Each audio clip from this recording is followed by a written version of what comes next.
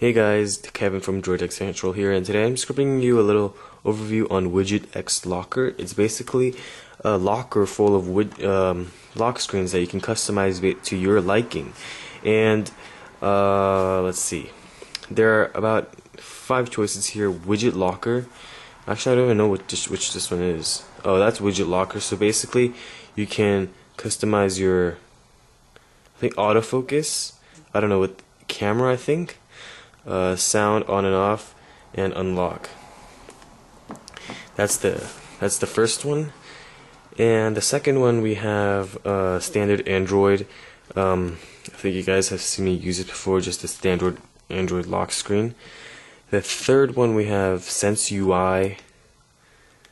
Looks like this, but the one flaw is that it does bring up 2 clocks, so you can't change that.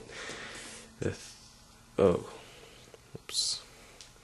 The fourth one, we do have iPhone. Again, it isn't perfect. You do have those 2 camera and autofocus. I don't really like those. And we do have one that most of you haven't seen before, probably, the Android Rotary. Basically, this one, it rotates according to your liking.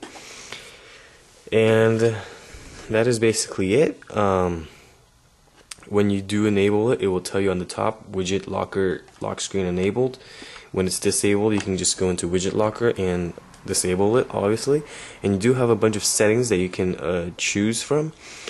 And I thought I saw something here. Guess not. Oh wait, here it is. Sorry guys, had to pause the video right there. The phone was ringing and the phone's right next to me. So also you can customize your pop-ups, your advanced, your screen timeout, as when WidgetLocker should time out the system timeout. Behavior, look and feel, standard stuff, buttons and inputs, and of course your enable or disable key, and tutorials, 5-second rule. 5-second rule is this. Alright, so I press home, I quickly shut it off and quickly turn it back on, and as you can see, it goes back to the Moto blur.